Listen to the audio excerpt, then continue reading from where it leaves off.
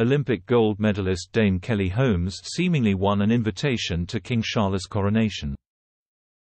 The Loose Women panellist explained she will be involved in the ceremony, but is unsure what her role will be as of yet.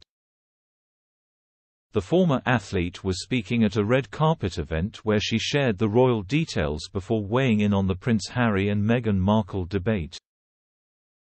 Dame Kelly, honorary colonel of the Royal Armoured Corps Training Regiment, said, "I will definitely be going. I don't know what I'll be doing yet, but I'll be involved somehow." She continued to the Daily Mail, "No one knows who does what at this stage, and I'm also a colonel in the army."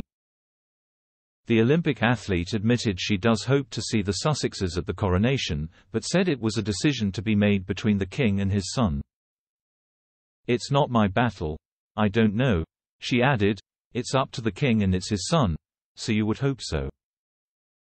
The Duke and Duchess of Sussex were officially invited to King Charles' coronation next month, but are yet to confirm their attendance.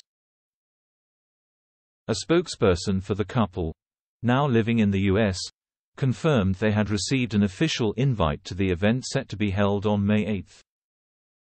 It is not yet clear whether or not the couple will attend the event held in London.